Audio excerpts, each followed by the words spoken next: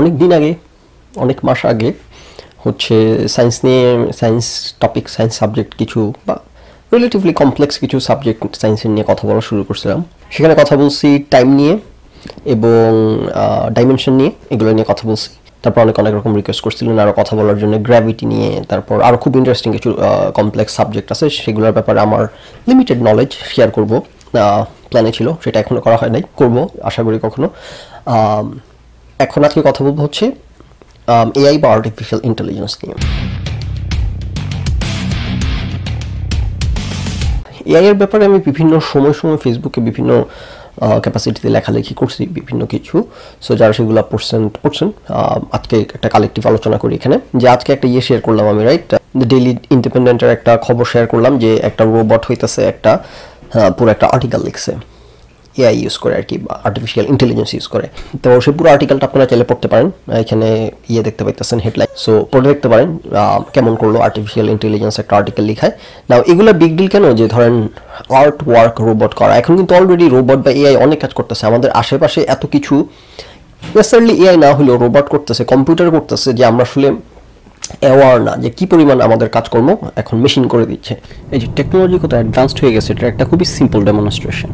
এই যে গাড়িটা চলতেছে, এটা কিন্তু আমি চালাচ্ছি না, আমি গাড়িটা একদমই কন্ট্রোল করতেছি না, আমার গ্যাসে পা নাই, স্টিয়ারিং হুইলে হাত নাই, গাড়ি সে তার মতো করে চলতেছে। এই যে গ্রিন লাইটটা দেখা যাচ্ছে উপরে কোনায়, এটা হইতেছে লেন কিপিং ইন্ডিকেটর, মানে হচ্ছে গাড়ি নিজেই সে লেনে গাড়িকে রাখতেছে, ডান বাম ঘুরাইতেছে, মোড় ঘুরাইতেছে, সে নিজেই স্টিয়ারিং হুইল ডানে বামে ঘুরে সব কিছু করতেছে। এই যে আমি হাত পা সব গুটে বসে আছি সিটের মধ্যে। তো এখনকার যেগুলো সেলফ ড্রাইভিং কার, সেগুলো কিন্তু এআই টেকনোলজি ইউজ করে, আর্টিফিশিয়াল ইন্টেলিজেন্স ইউজ করে। এটা কিন্তু সেটাও করতেছে না, জাস্ট একটু অ্যাডভান্সড কম্পিউটার, একটা অ্যাডভান্সড অ্যালগোরিদম ব্যবহার করতেছে। তাতেই আমাকে হাতি দিতে হইতেছে না গাড়িতে, রাইট? একটা স্পিড সেট করে দিয়েছি, সেই স্পিডে গাড়ি চলতেছে। তো এই সব কিছুর ভিড়ে যেখানে অ্যাডভান্সড হয়ে গেছে সব কিছু মেশিনের অ্যাবিলিটি এবং এআইও অনেক অ্যাডভান্সড হইতেছে, সেইখানে সে কি একটা এআই একটা গান বানাইতে পারছে, একটা গানও বানাইছে অ্যাকচুয়ালি এআই, একটা না অনেকগুলা।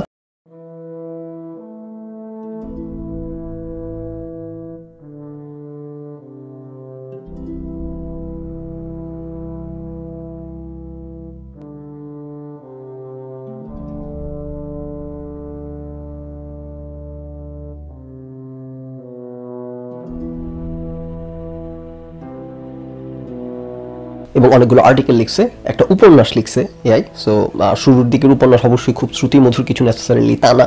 শুরুর দিকে আস্তে আস্তে সায়েন্স তো সব যখন শুরু হয়েছে তখন খুবই কাম্পারসাম এবং খুবই ভোদাই মার্কা ছিল। আস্তে আস্তে যত সময় গেছে তত ফাইন হয়েছে, রাইট? যখন যে চাঁদে যেই আমাদের স্পেসশিপগুলো গেছিলো, সেই স্পেসশিপগুলোতে যে কম্পিউটার চিপ ইউজ করা হয়েছে তার চেয়ে অনেকগুণ বেশি পাওয়ারফুল আমাদের হাতের ফোনেই হইতেছে, অনেক বেশি পাওয়ারফুল সেইগুলোর চেয়ে। তখনকার সময় একটা কম্পিউটার মানে পুরো একটা বিল্ডিং একটা কম্পিউটার, আর এখন হইতেছে আমাদের ফোনের মধ্যে এইটুক ফোনের মধ্যে একটা কম্পিউটার, আর ইভেন স্মলার। সো যত সময় যায় তত আরও অ্যাডভান্সড হয় সায়েন্স, রাইট? তো শুরুর দিকে এগুলো দিয়ে কারণে বিচার করার সুযোগ নেই, অনেকে আমি দেখছি এটা করে, অবশ্যই জ্ঞানের স্বল্পতার কারণে, যে ওই শুরুর দিকের একটা কিছু এআই করছে, হা এটা কি বিগ ডিল, না এটা জাস্ট ইনিশিয়েশন। যেমন এই লেখাটাই হয়তো অনেকে পড়ে বিচার করতে বসবে, ও আচ্ছা এই আর্টিকেলটা লিখছে এআই, ওইটা তো ইমপ্রেসিভ কিছু না। আপনাকে বুঝতে হবে এটা হইতেছে তারা লেখা ফার্স্ট আর্টিকেলগুলোর মধ্যে একটা, সেটা যদি এই পরিমাণ ইমপ্রেসিভ হয় আজকে থেকে 50 বছর পর কী অবস্থা হবে। এবং সায়েন্স অ্যান্ড টেকনোলজির ওয়ার্ল্ডে 50 বছর মানে কিন্তু 500 বছর, এগুলো বুঝতে হবে আপনাকে। কারণ হচ্ছে এখন প্রতি 17 বছরে সম্ভবত কম্পিউটার হইতেছে বা টেকনোলজি হইতেছে দ্বিগুণ পরিমাণ অ্যাডভান্সড হয়। তো এই রেটে একটা কথা আছে যে 2050 সালের মধ্যে হইতেছে আমরা সিঙ্গুলারিটিতে পৌঁছাবো, মানে হইতেছে 2050 সালের মধ্যে কম্পিউটার বুদ্ধিমত্তায় মানুষকে ছাড়াই যাবে। সো এই কারণে এগুলো নিয়ে হাসাহাসি কিছু নাই। যেটা নিয়ে আমি কথা বলবো যে এআইকে ভয় পাওয়ার কিছু আছে কি না, সেই অ্যাঙ্গেলে গিয়ে আলোচনাটা শেষ করবো। এবং সেই অ্যাঙ্গেলে আসলে আমি কথা বলতে বসছি যে এআই আসলে আর্টিফিশিয়াল ইন্টেলিজেন্স ভয় পাওয়ার মতো, এখানে টিনে ডিবেট আছে। অনেকে বলে যে ভয় পাওয়ার কিছু নাই, অনেকে বলে যে খুবই সাবধান হওয়া উচিত, কেয়ারফুল হওয়া উচিত। আমি হইতেছি ওই টিমে, স্টিফেন হকিংস, তারপর ইলন মাস্ক, এদের টিমে আমি, যে হ্যাঁ এআইকে নিয়ে যথেষ্ট ভয়ভীতির ব্যাপার আছে এবং যথেষ্ট সতর্ক থাকতে হবে। সতর্কতা মানে কিন্তু এই না যে আমাদের দেশে যেগুলো আছে মোটিভেশনালগুলো বলে যে নেতিবাচকতা, না না, আপনি একটা ইস্যু যখন অ্যাড্রেস করতেছেন, ইস্যু তো সবসময় নেগেটিভ হয়। একটা বিপদ, আপনি একটা ইস্যুকে অ্যাড্রেস করতেছেন, এটা আপনি basically being positive by doing it, you are not being negative. So জায়গা সেগুলো নিয়ে কথা বলবো। এআই এর ফিউচার কি এখন? আমি তো মনে হইতেছে যে আমি বিশাল কম্পিউটার ইঞ্জিনিয়ার চলে আসছি, বড় বড় জ্ঞানীগুণীরা অনেকে বলতেছেন যে এআইকে ভয় পাওয়ার কিছু নাই। তাদেরকে কাউন্টার আর্গুই করে আমি এখানে আমার কাউচের মধ্যে বেডরুমে বসে দাবি করবো যে ভয় পাওয়ার আসলে অনেক কিছু আছে, কিছুটা অডেশাস মনে হইতে পারে। সো আমাদের সবারই we are entitled to our opinions, আমি আমার অপিনিয়ন শেয়ার করবো, রাইট? ওকে, সো না, যেটা বলতেছিলাম যে বিগ ডিলটা কোথায়? এরকম খুচরা দুই একটা আর্টিকেল লেখা বা এআই গান বানাইছে, সেটা এখানে বিগ ডিলটা কোথায়? যে এখানে এখন কম্পিউটার বা এআই এর অনেক অ্যাডভান্স কাজকর্ম করতেছে। বিগ ডিলটা হইতেছে ক্রিয়েটিভিটিতে। আপনি ক্রিয়েটিভ হওয়াটা, এটা কিন্তু খুবই বেসিক একটা ব্যাপার মানুষের, এবং ইন্টারেস্টিং ব্যাপার হচ্ছে যে কোনো জিনিসের বেসিকে যাওয়াটাই হইতেছে সবচাইতে কঠিন। আপনি ধরেন যে এটা হইতেছে ইন্টারেস্টিং ব্যাপার যে আপনি একটা বেসিক জিনিসকে কত পাওয়ারফুল ইউজ করতে পারেন, সেখানে হইতেছে ইন্টেলিজেন্সের ব্যবহার, রাইট? মনে করেন আপনি সিম্পল কিছু শেপ আপনাকে দিয়ে দেওয়া হইলো, ধরেন I don't know, straight line, একটা কার্ভ, একটা সার্কেল, একটা স্কোয়ার, একটা ট্রায়াঙ্গল, এরকম আপনাকে বেসিক কিছু শেপ দেওয়া হলো। আপনি কিন্তু শুধু এই বেসিক শেপগুলো ইউজ করে এত অ্যামেজিং জিনিসপত্র বানাইতে পারবেন, ডিজাইন করতে পারবেন, শেপ তৈরি করতে পারবেন, এগুলাকে যদি আপনি ইন্টেলিজেন্টলি ব্যবহার করতে পারেন। আপনি ধরেন যে একটা ভিডিও এডিট করবেন, সেখানে কিন্তু দেখবেন যে আপনার হাজার কিন্তু অপশন নাই for you to choose from. সেখানে আপনার লিমিটেড কিছু অপশন আছে, সেইগুলোর যদি আপনি ইন্টেলিজেন্টলি একটার সাথে আরেকটা অ্যাড করতে পারেন, মিক্স আপ করতে পারেন, তাহলে কিন্তু অ্যামেজিং কাজ করতে পারবেন। So which always amazes me, যে সায়েন্সের অনেক খুচরা ছোটোখাটো আবিষ্কার নিয়ে কি সায়েন্টিস্টরা কি নিয়ে পড়ছে, কি রিসার্চ করে, এগুলোর পয়েন্ট কি, এগুলোর অর্থ কি, স্পেসের এটা সেটা কি লাভ আমাদের, স্পেসের এগুলো নিয়ে গবেষণা করে আমাদের কি উপকার হবে, বা এইরকম প্রশ্ন করতাম যখন স্টুপিড ছিলাম। পরে আস্তে আরও বুঝতে পারলাম যে কোনো নলেজই ফেলনা না। আপনি যত নলেজ, যেইখানকার নলেজ হোক, আপনি যদি ইন্টেলিজেন্ট হন, আপনি সেই জ্ঞানটাকে আপনি অন্য একটা এরিয়াতে কাজে লাগাইতে পারবেন এবং অ্যামেজিং ওয়েতে কাজে লাগাইতে পারবেন। সো এগুলা আস্তে বুঝতে শিখছি যে এটাই হইতেছে আপনার ইমাজিনেশন। ধরেন আপনার সায়েন্স ফিকশন যে মুভিগুলো হয়, সেখানে তো অনেক ধরনের আইডিয়া দেখানো হয়, উদ্ভট আইডিয়া। যারা মুভি বানায়, movie মেকাররা, they come up with their own, কি বলবো, উইয়ার্ড না, দে come up with their own drastic, radical, crazy idea, right? এবং দেখা গেছে যে শেষ পর্যন্ত তারা যত ক্রেজি আইডিয়া নিয়ে আসুক, সেগুলো বাস্তবসম্মত হয়, সেগুলো মানুষ, সায়েন্টিস্টরা পরবর্তীতে অনেকদিন পর হইলেও বাস্তবে পরিণত করে। সো বেসিক্যালি যে একটা কথা আছে না, বলে যে মানুষ তার স্বপ্নের সমান বড়, ব্যাপারটা এরকম। মানুষ তার ইমাজিনেশনের সমান বড়। মানুষ যে জিনিসটা ইমাজিন করতে পারছে, তারা সেটাকে ম্যাটেরিয়ালাইজ করে ছাড়ছে শেষ পর্যন্ত। আমাদের লিমিটেশনটা ইমাজিন করা একটা জিনিস, আমরা কি করতে চাই, কি বানাইতে চাই, কি বানাইতে পারি, আমরা কি করতে সক্ষম, ওই ইমাজিনেশনটা পর্যন্ত যাওয়াটা হইতেছে আমাদের লিমিটিং ফ্যাক্টর এখানে। সো যেই কারণে আপনি যখনই যত উইয়ার্ড, এবং সায়েন্টিস্টরা কিন্তু কিউ নেয় এরকম মুভি যারা বানায়, সাইফাই মুভি বানায়, সাইফাই উপন্যাস আছে, সেখানে যেসব উদ্ভট ক্রেজি বিজার আইডিয়াগুলা উপন্যাসিকরা লিখে, পরবর্তীতে আবার রিসার্চাররা কিন্তু এখান থেকে আইডিয়া নেয় যে আচ্ছা ঠিক আছে, এই যে খুব একটা ইন্টারেস্টিং আইডিয়া দেখা যেতেছে একটা সায়েন্স ফিকশনে আসছে, এটাকে আসলে ম্যাটেরিয়ালাইজ করা যায় কিনা, পরে রিসার্চ করে ঠিকই সম্ভব হয়। সো যে কারণে কথাটা বললাম যে যত উদ্ভট হোক, যত উদ্ভট আবিষ্কার হোক, যত উদ্ভট নলেজ হোক, যত উদ্ভট আইডিয়া হোক, এগুলা থেকে শেষ পর্যন্ত অ্যামেজিং কাজ করা সম্ভব হয়। সো এই কারণে আমার ওই চিন্তা থেকে আমি এটা আমি বুঝে গেছি একসময়, যেটা বললাম, আই ইউজ টু ওয়ান্ডার যে কেন এইসব উদ্ভট অর্থহীন পয়েন্টলেস জিনিসের পেছনে মানুষ রিসার্চ করতেছে, টাকা খরচ করতেছে, সময় খরচ করতেছে। পরে আমি বুঝলাম যে কোনো জ্ঞানী হইতেছে অর্থহীন না, ঠিকই স্মার্ট এনাফ হইলে প্রত্যেকটা জ্ঞানী কোনো না কোনোভাবে কোনো না কোনো এরিয়ায় কাজে লাগানো যায় এবং অ্যামেজিং কাজ করা সম্ভব। তো এখানে যে ব্যাপারটা হয়েছে, যে কারণে বললাম যে সিম্পল কিছু বিষয়, একটা কবিতা লেখা, একটা গান লেখা, একটা করা, এই যে বেসিক মানুষের খুবই বেসিক কিছু অ্যাবিলিটি, এগুলো অ্যাচিভ করা কিন্তু হিউজ ডিল। কারণ এইখানে কনসিয়াসনেস একটা টার্ম আছে, এইগুলা আল্লাহ জানে আজকে কতক্ষণ কথা বলবো। কনসিয়াসনেস একটা টার্ম আছে। কনসিয়াসনেস মানে হচ্ছে, এটা খুবই একটা কমপ্লেক্স টার্ম, আমি এখানে বসে ডিফাইন করতে পারবো না, কারণ সায়েন্টিস্টরা এবং ফিলোসফাররা শত বছর ধরে এটা নিয়ে এখনো ডিবেট চলতেছে যে হোয়াট ইজ কনসিয়াসনেস, বাংলা করলে কি দাঁড়ায়, সচেতনতা, হোয়াটএভার। সো কনসিয়াসনেসের একটা রাফ ক্রুড ডেফিনেশন এরকম: awareness of your surrounding, awareness of your self, awareness of your internal এবং এক্সটার্নাল এক্সিস্টেন্স। আমি জানি না এই যে কথাগুলো বললাম, এগুলো সবগুলার হইতেছে কম্বিনেশন বলা যেতে পারে অ্যাওয়ারনেস, মানে কনসিয়াসনেস। আমি আমার আন্ডারস্ট্যান্ডিংয়ের ভিত্তিতে সামারাইজ করার চেষ্টা করলাম। So basically the thing is যে আপনি এইটা বোঝার সামর্থ্য, সক্ষমতা। ইলন মাস্ক একটা কথা বলে যে আমরা হইতেছে একটা মানুষ, আমাদের পৃথিবী, আমরা একটা সিমুলেশনের মধ্যে, কথা কত দিকে যাইতেছে, আচ্ছা বলি, সবই এগুলো রিলেটেড, যে আমরা একটা সিমুলেশনের মধ্যে বাস করি, একটা কম্পিউটার সিমুলেশনের মধ্যে বাস করি। সেটা যদি সত্যি হয় বা না হয়, এটার সাথে আমি মনে করি কনসাসনেসের যে ডেফিনেশনটা বোঝার ক্ষেত্রে কিছুটা রিলেশন আছে, এই জন্য এটা শেয়ার করতেছি এখানে। আপনি একটা আছে ওয়েস্ট ওয়ার্ল্ড, একটা এইচবিও সিরিজ বোধহয় এখানে শুরু হয়েছে 2-3 বছর আগে, আমিও দেখা শুরু করছিলাম। আমি এই টাইপের বিষয় ইন্টারেস্টেড দেখি দেখা শুরু করছি। তো সেখানে দেখায় যে ওয়েস্ট ওয়ার্ল্ডে দেখায় যেরকম বিভিন্ন মানুষপত্র ঘটনা দেখায় তাদের, কিন্তু এই মানুষগুলো আসলে এর মধ্যে কিছু হইতেছে রোবট বা কিছু হইতেছে এআই, আর্টিফিশিয়ালি ইন্টেলিজেন্ট। তো আমি এই যে অ্যাওয়ারনেস, কনসাসনেসের ব্যাপারটা বোঝানোর জন্য আমি জাস্ট এখনই of the top of my head মাথায় আসলো দুইটা জিনিস পাশাপাশি ভাবে, ইন্টারেস্টিং একটা আলোচনা হবে, সঠিক সময়ে মাথায় আসছে জিনিসটা। এটা মনে হয় যে একটা রিলেশন দেখানো যেতে পারে, যে সেইখানে রোবটগুলা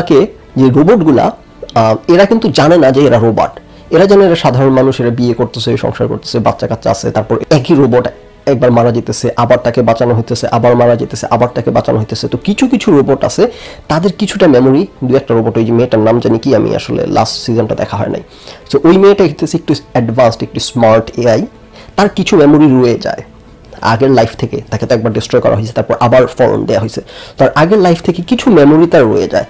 তখন সে হঠাৎ কিছু ফ্ল্যাশব্যাক দেখতে পায় যে আচ্ছা আমার তো আগের লাইফে একটা আচ্ছা এখানে দেখা যায় এটা যে দ্য পাওয়ার অফ লাভ, যে এরা রোবট হইলো, এদের কোনো মেমোরি না থাকলে লাভের যে একটা স্ট্রং একটা হিউম্যান ফিলিং, একটা হিউম্যান ট্রেট, এটা এত পাওয়ারফুল যে সে ওইটা ওভারকাম করতে পারে না। সে তার আগের লাইফে একটা বাচ্চা ছিল, বা সেই একটা বাচ্চা ছিল, সে একটা মা ছিল, সেই বাচ্চাটাকে সে হারাইছে, সেই বাচ্চাটা খুন হয়েছে তার চোখের সামনে।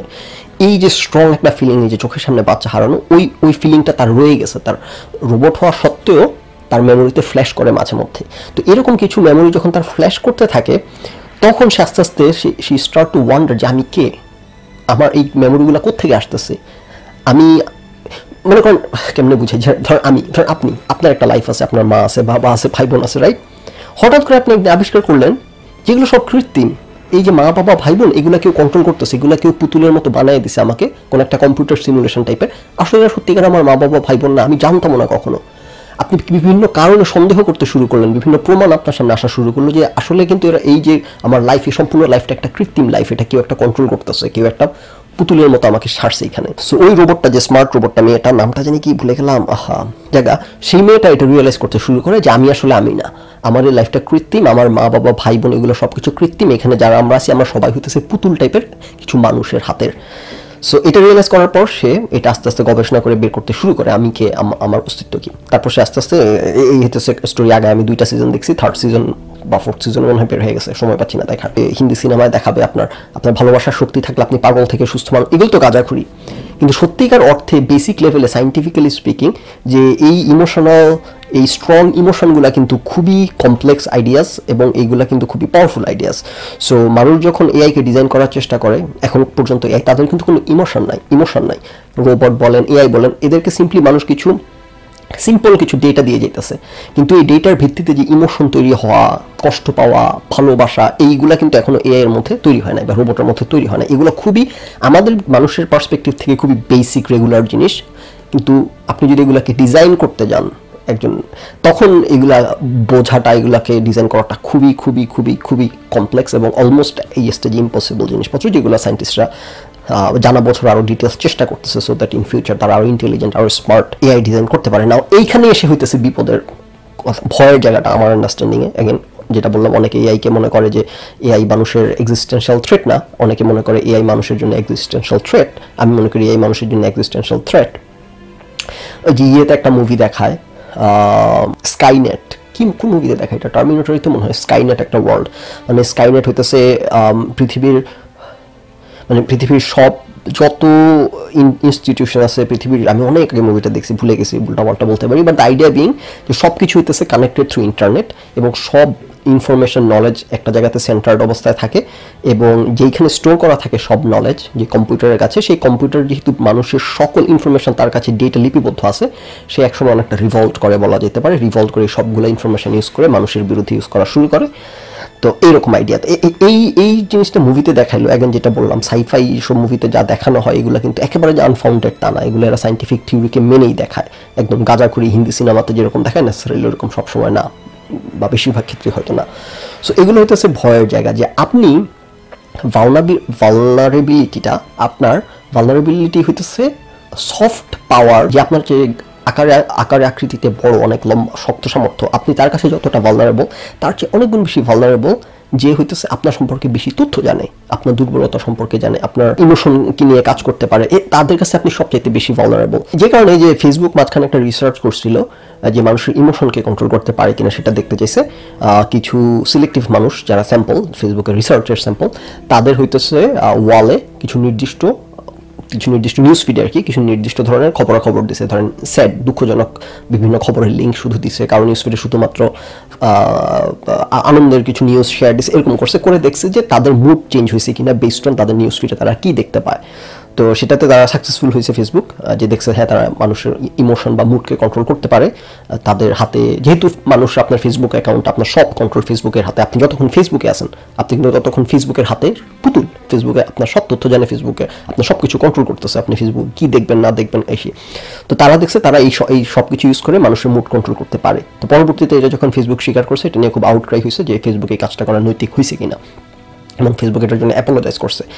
সেটা যেটাই করুক, কিন্তু তারা যে পারে এবং আপনি এগুলা খুব সিম্পল মনে হতে পারে, হার্মলেস কি আসে যায়, এগুলা দিয়ে কিন্তু এখনো তো যেটা বললাম খুব ন্যাসেন্ট পর্যায়ে আছে, এগুলো খুবই বেসিক পর্যায়ে আছে এই রিসার্চগুলো। যখন আরও অ্যাডভান্সড হয়ে যাবে তখন এগুলাকে কতভাবে ইউজ করে কতভাবে ম্যানিপুলেট করা সম্ভব সেটা হইতেছে ভয়ের জায়গাটা।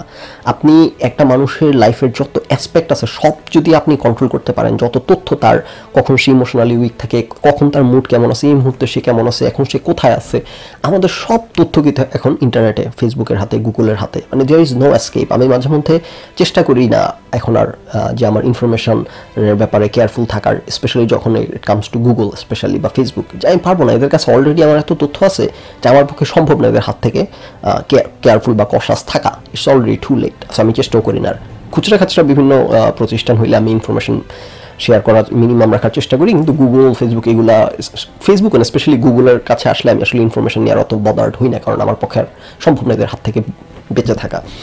কারণ গুগলের এত, বা এখন যেটাকে অ্যালফাবেটের আন্ডারে নিয়ে আসছে, অ্যালফাবেটের কাছে এত প্ল্যাটফর্ম, আপনি ইউটিউব, গুগলের মানে অ্যালফাবেটের ইউটিউব, গুগল, তারপর শুরু করে কি বলেন আপনার, মানে আপনি ইন্টারনেটে নামেন না, ম্যাপ, গুগল ম্যাপ থেকে শুরু করে আপনার ইন্টারনেটে নামা মানে গুগলের হাতে, এবং এদের এত প্রতিষ্ঠান, এত ব্রাঞ্চ, এত হাত, এদের কাছ থেকে আপনি সম্ভব না। So again I give in বা গিভ আপ। এত তথ্য যদি কারোর কাছে থাকে, আমরা তাদের কাছে কি পরিমাণ ভালনারেবল এটা বলার বাইরে। নাও অ্যাজ লং এজ আমরা মানুষের হাতে কন্ট্রোল, যেমন গুগলের কাছে আমার সম্পর্কে সব তথ্য আছে। একবার আমি টিকিট কাটছি প্লেনের, আমি বাংলাদেশে আসবো, তো ফ্লাইট বা কি নিয়ে এরকম লিখে সার্চ দিছি, ফট করে গুগলে হইতেছে আমার একেবারে কবে কখন ফ্লাইট কোন এয়ারপোর্ট থেকে পুরো আইটিনারি চলে আসছে সামনে। আমি তো অবাক, গুগলে এত ডিটেলস কোত্থেকে জানলো। আমি পরে অনেকক্ষণ চিন্তা করে আমার মনে হলো যে আমার ইমেলে হচ্ছে আমার ফ্লাইট কনফার্মেশন আসছিল, কনফার্মেশন ইমেল, সেই কনফার্মেশন ইমেলে তো সব ডিটেলস আছে। তো সেখান থেকে হয়তো গুগল রিট্রিভ করে আমাকে গুগল সার্চ রেজাল্টে দেখাইছে। তখন আমি ভাবলাম যে তাহলে গুগল কি আমার ইমেলে পড়ে, আমার গুগলে আমার ইমেলে কি আসে না সেগুলো সব পড়তেছে, ইনফরমেশন ফ্যাচ করতেছে, করে আমার গুগল সার্চ রেজাল্ট আবার সাজেস্ট করতেছে। পরে মনে হলো না, অবশ্যই ন্যাচারালি পড়ে, নাহলে গুগল কীভাবে সর্ট করে আমার ইমেল যেটা আসে, কোনটা স্পাম জাঙ্ক ফোল্ডারে যাবে, কোনটা ইম্পর্টেন্ট হিসেবে ফ্ল্যাগ করা লাগবে, কোনটা সোশ্যাল ইমেল। তো তার মানে নিশ্চয়ই অবশ্যই গুগল আমার ইমেলগুলো পড়ে। কিন্তু কথা হইতেছে যে রোবট পড়তেছে বা যে মেশিন পড়তেছে সেইগুলো ন্যাচারালি মানুষের সাথে শেয়ার করতেছে না আমার প্রাইভেট ব্যাপার স্যাপার। এটা হচ্ছে এক্সপেক্টেড, কিন্তু করে, এরকম অনেক কিছু বের হয়েছে।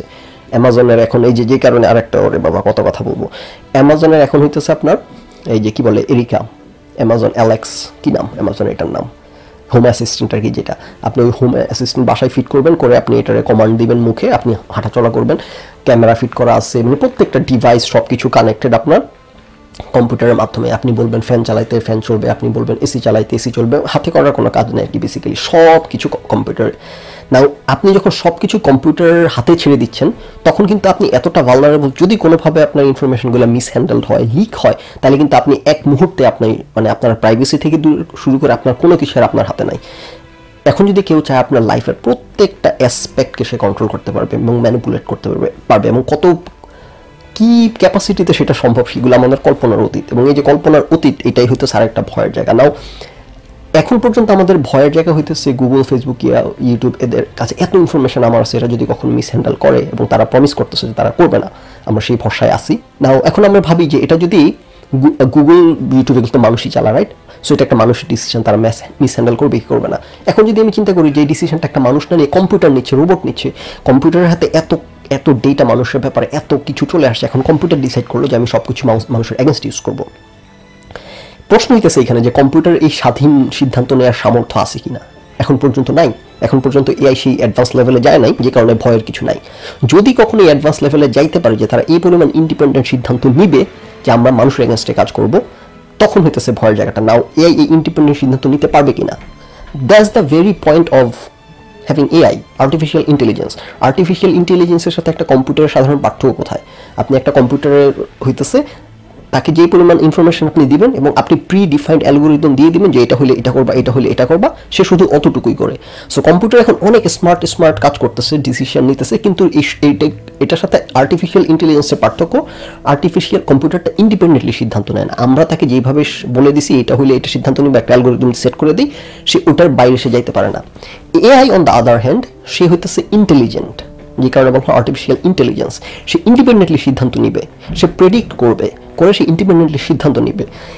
সো যেহেতু এআই এর পয়েন্টই হইতেছে সে ইন্ডিপেন্ডেন্ট হবে, তার হাতে যত তথ্য আছে এগুলো ব্যবহার করে সে স্বাধীনভাবে সিদ্ধান্ত নিবে, আনলাইক কম্পিউটার। সেই ক্ষেত্রে ভয়ের জায়গা হইতেছে এই ইন্ডিপেন্ডেন্ট সিদ্ধান্তটা মানুষের এগেনস্টে নিবে কিনা, মানুষের এগেনস্টে গিয়ে কাজ করবে কিনা তার এই ক্ষমতা ব্যবহার করে। নাও সেই ক্ষেত্রে রোবট যখন মানুষ করে কি বলে, রোবট নিয়ে কাজ শুরু করে, তখন রোবটের ব্যাপার হইতেছে ডেফিনেশন আসছিল কিছু, যে হোয়াট ইজ রোবট, এরকম অনেকগুলো ডেফিনেশন আছে। তার মধ্যে একজন রাশিয়ান ভদ্রলোক আইজাক আসিমভ, সম্ভবত, পার্ডন মি নাম যদি ভুল বলে থাকি, উনি হইতেছে 3টা ল দিছে। এই 3টা ল খুব ফেমাস, তো এই 3টা ল শেয়ার করি। সেটা হচ্ছে আর robot may not injury a human being through inaction allow a human to come to harm, মানে হইতেছে বেসিক্যালি রোবট কখনো মানুষের ক্ষতি করতে পারবে না, নাম্বার 1 ল সেটা। এবং আরো 2টা ল আছে যে রোবট মাস্ট অবে এক জায়গায়, মূলটা হইতেছে যে নাম্বার 1 যে মানুষ কখনো কোনো ক্ষতি করতে পারবে না, এবং ক্ষতি এমনভাবে করতে পারবে না যে সে নিজে তো ক্ষতি করবেই না, মানুষের যখন কোনো ক্ষতি হয় তখন সে চুপ করে বসে থাকতে পারবে না। সো এটা খুব একটা স্মার্ট থট যে রোবট কখনো এরকম ইন্টেলিজেন্ট হইতে পারে, কারণ এইগুলো কিন্তু অনেক আগের আলাপ। তখনও মানুষ এই পরিমাণ স্বাধীনভাবে ইমাজিন করতে পারছে যে কখনো রোবট এতটা পাওয়ারফুল এবং এতটা স্মার্ট হবে যে সে মানুষের ক্ষতি করবে, অথবা সে সরাসরি ক্ষতি না করলেও সে এমন একটা পরিবেশ তৈরি করবে যেখানে মানুষের ক্ষতি হবে এবং সে চুপচাপ বসে থেকে সেই ক্ষতিটা অ্যালাউ করবে। সো এগুলো নিয়েও মানুষ একদম আর্লি সময় থেকেই চিন্তা ভাবনা করছে। সো তার মানে তারা হইতেছে এই থ্রেটগুলোকে অ্যাকনোলেজ করছে মানুষ অনেক আগে থেকে, যে একসময় কতটা পাওয়ারফুল হতে পারে। সো এই যে ইন্ডিপেন্ডেন্টলি ভাবতে শেখা, ইন্ডিপেন্ডেন্ট হওয়া রোবট বা এআই, যত তথ্য আছে সব তথ্য দিয়ে দিব, সেই তথ্যগুলোর ভিত্তিতে নিজেকে ট্রেন করবে, করে হইতেছে পরে প্রেডিক্ট করবে, সে ইন্ডিপেন্ডেন্টলি সিদ্ধান্ত নেবে। এই জিনিসটাকে বোঝাই একটু সিম্পলিস্টিক ওয়েতে। যেমন হইতেছে একটা বাচ্চা কিন্তু সিম্পলি হইতেছে একটা robot at it's early stage. একটা বাচ্চা কিন্তু যখন জন্মের পর সে কিন্তু বুঝতে পারে না, সেই মানে যখন সে রাস্তায় ছেড়ে দিলে কিন্তু সে গাড়ি আসতে সে বুঝবে না যে এখন রাস্তা পার হওয়া যাবে না, সে দৌড় দিবে রাস্তার মাঝখানে, রাইট? একটা ছাদের কার্নিশে নিয়ে গেলে সে কিন্তু বুঝবে না যে আমি এখান থেকে পড়লে মারা যাবো, ব্যথা পাবো, সে কিন্তু পড়ে যাওয়ার চেষ্টা করবে। সো এই বাচ্চাটা আস্তে আস্তে যত নলেজ, যত এক্সপিরিয়েন্স তৈরি হয়, সে যত বয়স বাড়তে থাকে তখন সে বুঝতে শিখে, জানতে শিখে, দেখে, অভিজ্ঞতা থেকে, থ্রু এক্সপিরিয়েন্স, থ্রু নলেজ, যেগুলো সব বেসিক্যালি ডাটা, এসেনশিয়ালি ডাটা, আপনার যত নলেজ বলেন, যত যা এক্সপিরিয়েন্স, সব কিছু কিন্তু ডেটাতে কনভার্ট করা যায়। সো তার কাছে যত ডেটা বাড়তে থাকে, basically in other words knowledge এবং এক্সপিরিয়েন্স বাড়তে থাকে, তখন সে বোঝে যে ও আচ্ছা আমি কার্নিশে গেলে কিন্তু পড়ে যাবো, ও আচ্ছা আমি রাস্তা কিন্তু একটা গাড়ি আসতেছে, এখন দৌড় দিয়ে পার হওয়া যাবে না। সো একটা রোবট যখন একদম আর্লি স্টেজে আসবে, একটা এআই, আর্টিফিশিয়াল ইন্টেলিজেন্স, সেও একটা বাচ্চার মতো, সে কিন্তু কোনো কিছুই জানে না। আপনি একটা বাচ্চা যেরকম 50 বছর বয়সে অভিজ্ঞতা, এক্সপিরিয়েন্স অর্জন করতে করতে সিদ্ধান্ত নিতে শিখে ইন্ডিপেন্ডেন্টলি, একটা গাড়ি আসতেছে, একটা মানুষ যখন রাস্তা পার হয়, সে গাড়িটা কত দূরে আছে, কি স্পিডে আসতেছে, এটা দেখে সে নিজেই অভিজ্ঞতার ভিত্তিতে ক্যালকুলেট করে ফেলতে পারে যে আচ্ছা এখানে আমি দৌড় দিয়ে রাস্তাটা পার হইতে পারবো গাড়িটা আমার কাছে আসার আগে, অথবা আমি পার হইতে পারবো না, গাড়িটা চলে আসবে, এইগুলা। সো এই যে আমাদের অভিজ্ঞতার ভিত্তিতে আমরা যত অর্জন করতেছি, এই সবগুলো জিনিস আপনি যখন একটা রোবটকে দিয়ে দিবেন, তখন সে কিন্তু আপনার মতোই স্মার্টলি সিদ্ধান্ত নিতে পারবে, একটা এআইকে। পার্থক্যটা কোন জায়গায়?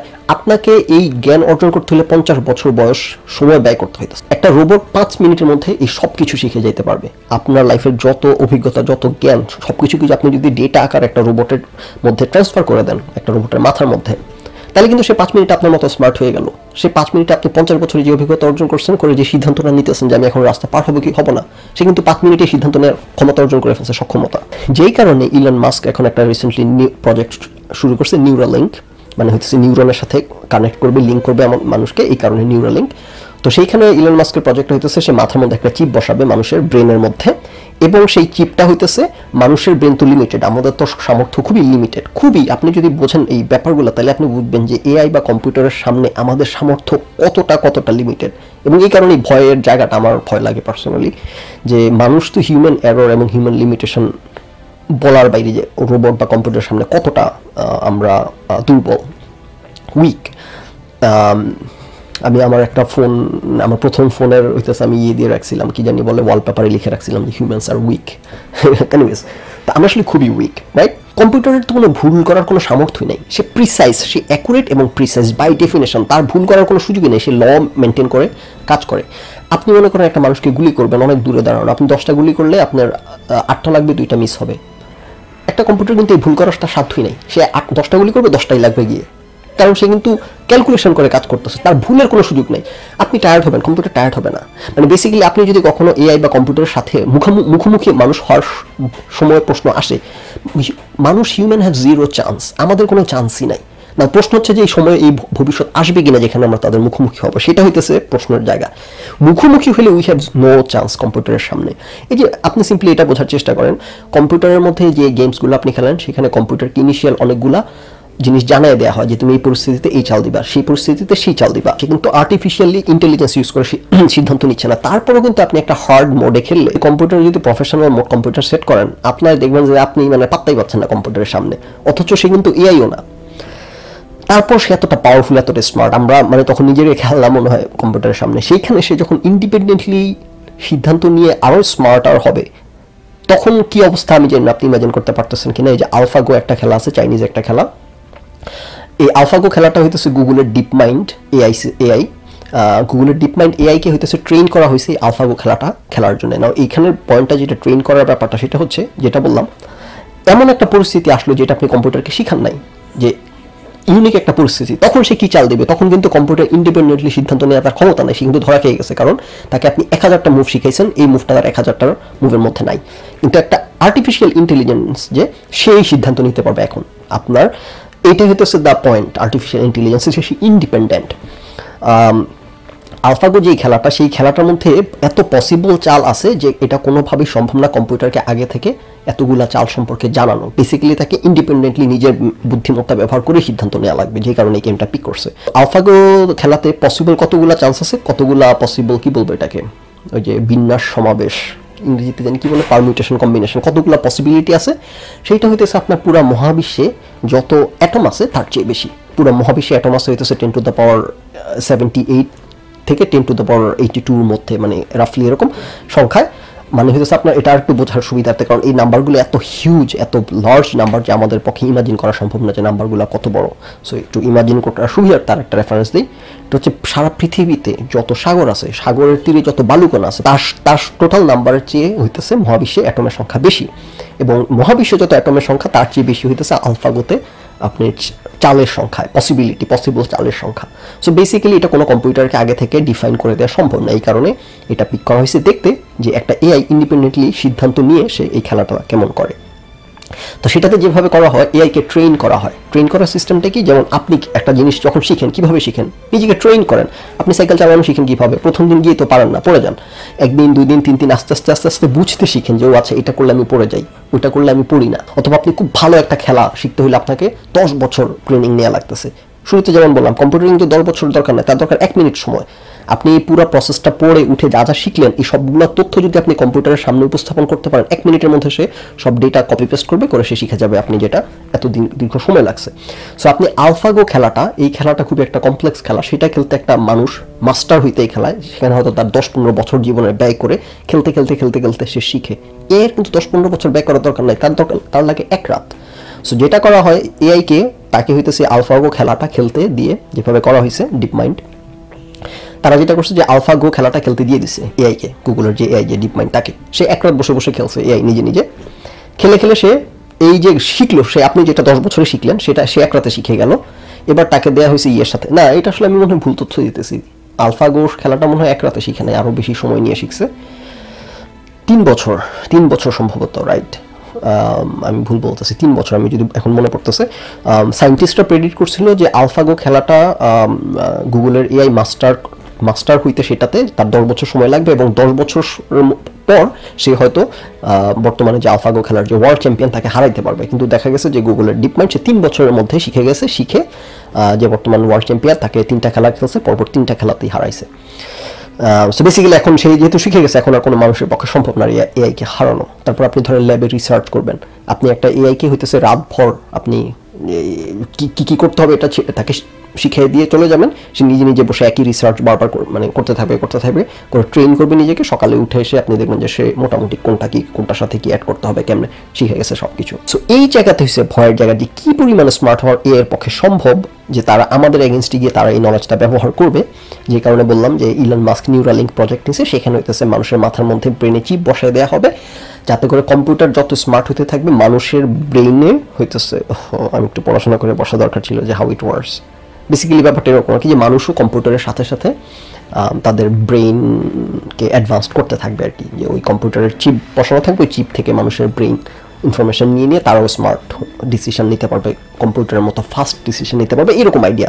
আমি সরি, এটা একটু দেখে বসা দরকার ছিল। এই যে এটা নিয়ে অনেক বিতর্ক আছে, অনেকে বলার চেষ্টা করে যে এআইকে ভয় পাওয়ার কিছু নেই, এসে তার মধ্যে হইতেছে মার্ক জাকারবার্গ একজন। তো এটা নিয়ে বছর 1-2 আগে বা আরও বেশি 2-3 আগে অনেকটা কন্ট্রোভার্সি গেছে মার্ক জাকারবার্গ এবং ইলন মাস্কের মধ্যে একটা টেনশন গেছে, যে তারা একজন আরেকজনের সাথে টুইট করে যুদ্ধ ওয়ার শুরু হয়ে গেছিল।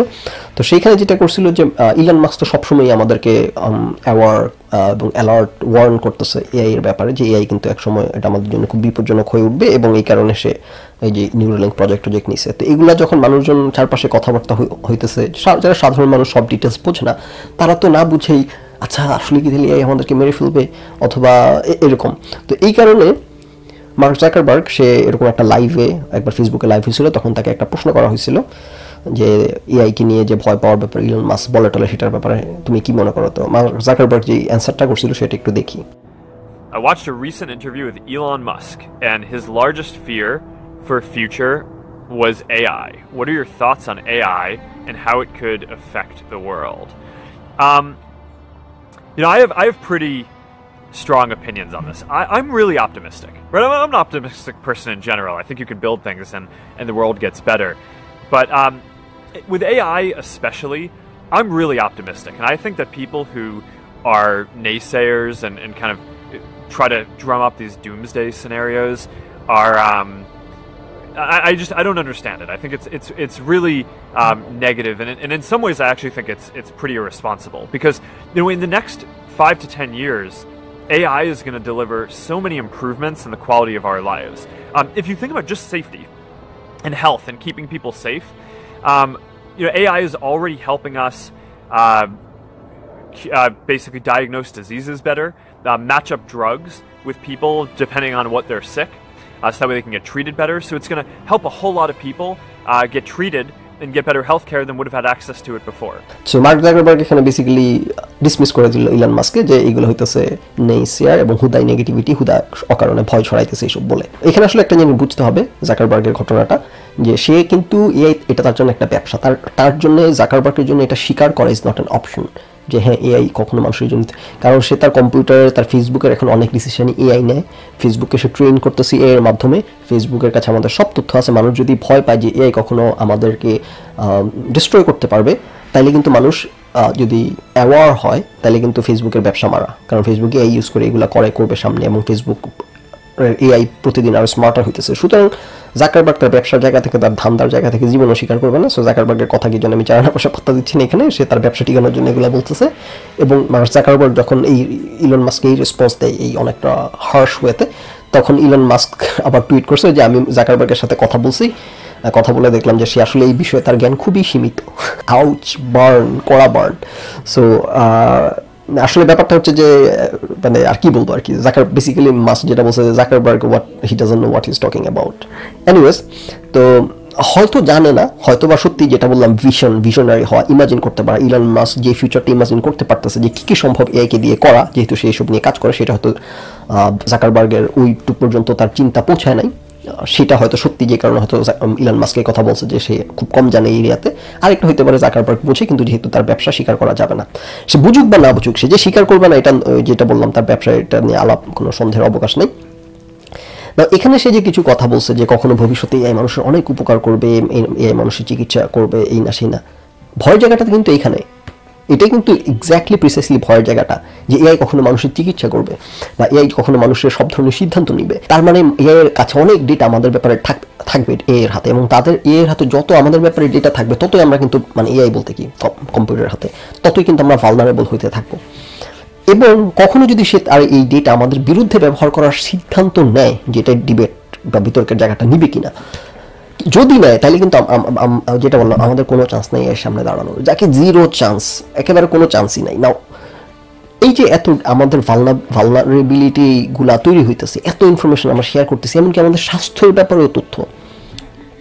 এটা নিয়ে একটা টক দেখছিলাম, একজন বলতেছিল, এক ইসরায়েলি সায়েন্টিস্ট, যা হোক, তো উনি বলতেছিল আর কি যে একসময় এরকম হবে যে আমাদের ব্যাপারে এত তথ্য থাকবে, আমাদের শরীরের ভিতরে চিপ বসানো থাকবে, সেখানে আমাদের শরীরে কি হইতেছে না হইতেছে, টেম্পারেচার চেঞ্জ, আমাদের চোখের মুভমেন্ট থেকে শুরু করে যে কোনো কিছু এআই প্রেডিক্ট করে দিবে যে আমার কোনো অসুখ হবে কি না, হইতে যাচ্ছে কি না, এবং সেটার ব্যাপারে আমরা চিকিৎসার ব্যবস্থা নিতে পারবো এসেই।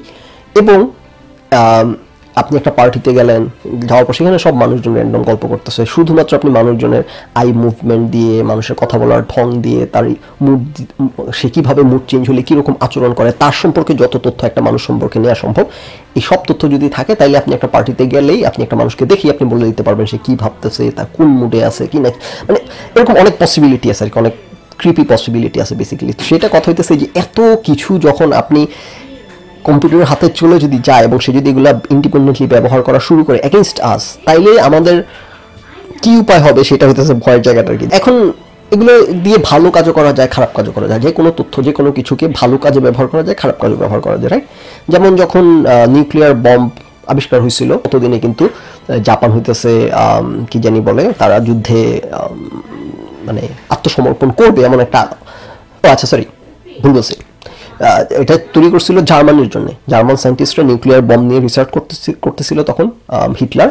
তো হিটলার নিউক্লিয়ার বম পেয়ে গেলে তো সে ইনভিনসিবল হয়ে যাবে, তাকে আর কোনোভাবেই থামানো সম্ভব হবে না। এই ভয়ের জায়গা থেকে আমেরিকা রিসার্চ শুরু করছে। By the time America research করে নিউক্লিয়ার বম বানাইছে, ততদিনে জার্মানি হার স্বীকার করে ফেলছে বা করে ফেলার পথে, আই বিলিভ হার স্বীকার করে ফেলছে। এখন আমেরিকা যেহেতু এটা বানাইছে, এখন তারা তো এটা টেস্ট করতে হবে, এটা একটু মাসল ফ্লেক্স করতে হবে, এটা নিয়ে ফেলছে জাপানের উপর এই কারণে। সো যা হোক, তো যেটা হইতেছে যে বানাইছিল কিন্তু হিউম্যানিটিকে সেভ করার জন্য, কিন্তু আলটিমেটলি এটা এখন হিউম্যানিটির জন্য সবচেয়ে বড় থ্রেট হিসেবে আছে। সো উদ্দেশ্যের কথা বলে লাভ নেই, আপনি অস্ত্র বানাইছে মানুষকে প্রটেক্ট করার জন্য, পুলিশ অস্ত্র দিয়ে মানুষকে প্রটেক্ট করে, কিন্তু এই অস্ত্র দিয়ে কিন্তু প্রচুর মানুষ অহরহ মারা যেতেছে। এই বাস্তবতা অস্বীকার করার উপায় নাই যে সন্ত্রাসীর হাতে পড়লে বা ব্যাড অ্যাক্টরের হাতে পড়লে এটা কত খারাপভাবে ইউজ হওয়া সম্ভব। সুতরাং এই যে এআইটাই আমরা খুব ভালো, হ্যাঁ, ওই যে মার্ক জাকারবার্গ যেটা বলতেছে চিকিৎসার কাজে ব্যবহার করবো, এই কাজে ব্যবহার করবো, সেই কাজে হিউম্যানিটির মানুষের উপকারে ব্যবহার করবো, হ্যাঁ খুব ভালো কথা। যদি অপকারে ব্যবহার হয় তখন কি অবস্থা হবে? সে এত পাওয়ারফুল একটা জিনিস, সে যদি মানুষের এগেনস্টে যায়, সেই পসিবিলিটি নিয়ে চিন্তা করছেন, তখন কি হবে? সেটাই হইতেছে ভয়ের জায়গাটা, রাইট? প্রেড পোল একটা আমেরিকাতে হইতেছে, পুলিশ ডিপার্টমেন্টে কোন শহরে, ক্যালিফোর্নিয়াতে তারা ইউজ করে। প্রেড পোল মানে সম্ভবত প্রেডিক্টিভ পুলিশিং অথবা সামথিং কিছু একটা হবে, আমার ধারণা কি, হয়তো ওখান থেকে নামটা আসছে। সো তারা কি করে, তারা হইতেছে বিভিন্ন ক্রাইমের ডেটাগুলো একসাথে করে সেগুলো এআই এর কাছে দেয়, তারপর এআই তাদেরকে জানায় যে ভবিষ্যতে কোথায় কোথায় কখন ক্রাইম সংঘটিত হবে। একটু দেখি ব্যাপারটা, তারপর কথা বলবো। This is today's predictive policing boxes. We're going to cover the 3 boxes that are in my area, in the north end of Pacoima. PredPol forecasts crimes based on patterns from the last several years. It analyzes 3 elements of crime data: the crime type, the location, and the time. It then runs them through an algorithm and spits out 500 by 500 foot hotspots or boxes that officers should keep an eye on. So basically, AI এর কাছে তার কাছে এখানে এই ভিডিওটাতে আসে নাই, আমি ভিডিওটা সার্চ দিয়ে বের করে ডাউনলোড করলাম। অন্যান্য আমি আলোচনাতে এটা সম্পর্কে জানছিলাম, সেটা খুঁজে এখন সামনে আসে নাই, বাট এখন জানাই দিই। সেটা হইতেছে এদের কাছে যে ধরনের তথ্য দেওয়া হয় এআইকে, যে গতকালকে কোথায় ক্রাইম হয়েছে, তারপর আজকে কোথায় বার খোলা আছে, কয়টা বাজে বার খোলা আছে, বার কখন বন্ধ হবে, অমুক রাস্তার ল্যাম্প পোস্টটা ভালো নাকি ভালো না, এরকম অনেকগুলো প্যারামিটার তাদের কাছে ইনফরমেশন দেওয়া হয়। এবং এই সবগুলা ব্যবহার করে এআই প্যাটার্নের ভিত্তিতে, পাস্ট এক্সপিরিয়েন্সের ভিত্তিতে সে সিদ্ধান্ত নেয় যে তাহলে আজকে কোথায় কখন কয়টা বাজে কী ধরনের টাইপ অফ ক্রাইম সহ প্রেডিক্ট করে হইতে পারে। এবং শেষ পর্যন্ত দেখা যায় যে বাস্তবে কিন্তু তার অনেকটাই কারেক্ট হয় না। ওইটা নিয়ে অনেক বিতর্ক আছে যে পুলিশ যখন একটা প্রিকনসিভড আইডিয়া নিয়ে একটা জায়গাতে যায়, তাকে এআই বলছে যে আজকে অমুক দিন এতটা বাজে অমুক জায়গায় এই টাইপের ক্রাইম হবে, পুলিশ একটা প্রিকনসিভড আইডিয়া নিয়ে সেখানে গেল। এখন হয়তো এআই ভুল সিদ্ধান্ত দিছে, যেহেতু এআই এগুলো এখন প্রাইমারি ইনিশিয়াল স্টেজে আছে, অত স্মার্ট হয় নাই। স্মার্ট কিন্তু 100% পারফেক্ট না, রাইট? সে যদি কখনো ভুল সিদ্ধান্ত দেয় এবং পুলিশ যদি একটা প্রিকনসিভড আইডিয়া নিয়ে একটা এলাকায় যায়, গিয়ে কিন্তু সে তারপর দেখা যাবে একটা মানুষ ক্রাইম করতেছে না, হয়তো একটু সাসপিশিয়াস অ্যাক্টিভিটি, সে পুলিশ কিন্তু শিওর যে এখানে একটা ক্রাইম হবে, যেহেতু সে একটা বায়াস নিয়ে আসছে এখানে, সে তারা ধরে নিয়ে আসবে। সো এইরকম এগুলো নিয়ে কারণে ডিবেট আছে, যেগুলো ইউজ করা ঠিক হচ্ছে কি হচ্ছে না। এনিওয়েজ, সেটা অন্য আলাপ। কিন্তু কথা হচ্ছে যে এরকম ইউজ করা হইতেছে এবং সাকসেসফুল হইতেছে পুলিশ। এখন ওইখানে ক্রাইম রেট কত পার্সেন্ট জানি ড্রপ হয়েছে, একটা হিউজ অ্যামাউন্টের পুলিশ এই ক্রিমিনালদেরকে ধরতে সক্ষম হইতেছে শুধুমাত্র এআই এর হেল্প নিয়ে। একটা মুভিও আপনারা দেখছেন কিনা জানি না, মাইনরিটি রিপোর্ট, টম ক্রুজের, সেখানে কিন্তু দেখা এরকম যে সে প্রেডিক্ট করে কবে কোথায় ক্রাইম হবে এবং সেগুলা। এখন কথা হচ্ছে যে এআই এর ক্যাপাবিলিটি নিয়ে বিতর্ক মনে হয় না আছে, এআই কি করতে পারে, তার দ্বারা কি করা সম্ভব, এবং এআই যদি কখনো মানুষের, যেটা একমাত্র প্রশ্ন সেটা হইতেছে এআই মানুষের এগেনস্টে কখনো যাবে কিনা, সে কখনো এতটা স্মার্ট হবে কিনা যে সে ইন্ডিপেন্ডেন্টলি এই সিদ্ধান্ত নিবে যে মানুষকে সে ডিস্ট্রয় করবে। অথবা সায়েন্টিস্টরা বলে যে আমরা এমনভাবে এআই এর অ্যাডভান্সমেন্ট, ডেভেলপমেন্টকে, প্রগ্রেসকে, আমরা যেহেতু মানুষই এখন পর্যন্ত এআই এর ডেভেলপমেন্ট তো মানুষের হাতেই আছে, মানুষই ডিসাইড করতেছে। সো সায়েন্টিস্টরা বলে যে আমরা এমনভাবে ডিসাইড করব যে আমরা তাকে ওই পর্যায়ে যাইতে দিব না যেখানে সে গিয়ে ইন্ডিপেন্ডেন্টলি সিদ্ধান্ত নিতে পারে। না, এটা হইতেছে একটা আরেকটা ভালনারেবিলিটির জায়গা। আমরা সবসময় অনেক মানুষ ভেবে আসছে আমরা এইভাবে করে করবো, ওইভাবে করে করবো, কিন্তু দুর্ঘটনা তো দুর্ঘটনায়, একটা দুর্ঘটনা ঘটে যায়, একটা জিনিস আয়ত্তের বাইরে চলে যায়। এখন আমরা এআইকে যেইভাবে স্মার্ট দিনের পর দিন হইতেছে, যে পরিমাণ ইনফরমেশন তার হাতে যাইতেছে, এখন হঠাৎ করে এক সময় এআই এরকম ইন্ডিপেন্ডেন্টলি সিদ্ধান্ত নিয়ে বসবে কিনা, এটা একটা প্রশ্ন। সেকেন্ড প্রশ্ন হচ্ছে যদি সে ইন্ডিপেন্ডেন্টলি সিদ্ধান্ত নেয়, সে কি মানুষের পক্ষে সিদ্ধান্ত নিবে না মানুষের বিপক্ষে সিদ্ধান্ত নিবে, সে কি মানুষকে ধ্বংস করার সিদ্ধান্ত নিবে নাকি নিবে না। যদি কখনো সে ইন্ডিপেন্ডেন্ট সিদ্ধান্ত নেওয়ার ক্ষমতা অর্জন করে বসে বা সিদ্ধান্ত নিয়ে বসে, সে নিবে। সেক্ষেত্রে একটা ডিবেট আছে, অনেকের দাবি যে সে মানুষকে ধ্বংস করার সিদ্ধান্তই নিবে, কারণ এটা আমরা থ্রু আউট আমাদের নেচারে, আমরা থ্রু আউট আমাদের হিস্ট্রিতে, আমাদের অভিজ্ঞতায় আমরা দেখছি যে কোনো কিছু যেটা হইতেছে একটা ভিন্ন গোত্রের, ভিন্ন স্পিসিসের, if anything that is not আস, আমরা তাদের বিরুদ্ধে হস্টাইল আচরণ করি। এই কারণে যে সিটি একটা প্রজেক্ট আছে যে search for extra terrestrial intelligence, যে মানুষ যখন এক্সট্রা টেরেস্ট্রিয়াল লাইফ আছে কিনা স্পেসে, সেটা নিয়ে যখন রিসার্চ করতেছে, জানার চেষ্টা করে, রেডিও ফ্রিকোয়েন্সি ওয়েভ হইতেছে এগুলা স্পেসে শুট করা হয়, স্পেসে কোনো এলিয়েন আছে কিনা, তারা এতটা স্মার্ট কিনা এগুলো সিগন্যালগুলো রিসিভ করার মতো, এবং রিসিভ করে তারা উল্টা কোনো সিগন্যাল পাঠায় কিনা, এই টাইপের রিসার্চ কিন্তু চলমান। সো এই সেটি প্রজেক্ট নিয়ে অনেকের ডিবেট আছে, অনেকে আর্গিউ করে, অনেক সায়েন্টিস্টরা, যে এটা আসলে ঠিক হচ্ছে না, কারণ যদি কোথাও কোনো এলিয়েন থেকে থাকে, আমরা কিন্তু তাদেরকে আমাদের অবস্থান সম্পর্কে জানাই দিতেছি by sending radio signal. So তারা যদি আমাদের অবস্থান সম্পর্কে জেনে যায় এবং তারা যদি পৃথিবীতে আসলে কিন্তু তারা আমাদের প্রতি হস্টাইল হওয়ার চান্স বেশি। এগেন যেটা বললাম যে সাধারণত দেখা যায় যে যখন দুইটা ভিন্ন স্পিসিস হয়, একটা আরেকটার প্রতি হস্টাইল আচরণ করে। সো এইসব কিছু বেসিক কিছু কথাবার্তা আছে, সেটার ভিত্তিতে এটা বলা হয় আর কি, যে কখনো যদি এআই স্মার্ট হয় না, তাহলে তারা কখনো মানুষের ফ্রেন্ড হবে না, তারা মানুষের কে ডিস্ট্রয় করারই চেষ্টা করবে, এটাই হইতেছে nature. So anyways, it's a huge world, খুবই ইন্টারেস্টিং ওয়ার্ল্ড। অ্যাগেন আমি আমার through out my discussion is pretty evident যে আমি কোন আইলের কোন পাশে বিলং করি, এবং আমিও এটা শুরুতেই বলছি যে আমি মনে করি যে হ্যাঁ, এআই হইতেছে আমাদের জন্য একটা রিয়েল থ্রেট মানুষের জন্য, এবং এটা খুবই একটা স্ক্যারি সিনারিও, এবং ফিউচার আমাদের জন্য অপেক্ষা করতেছে, এবং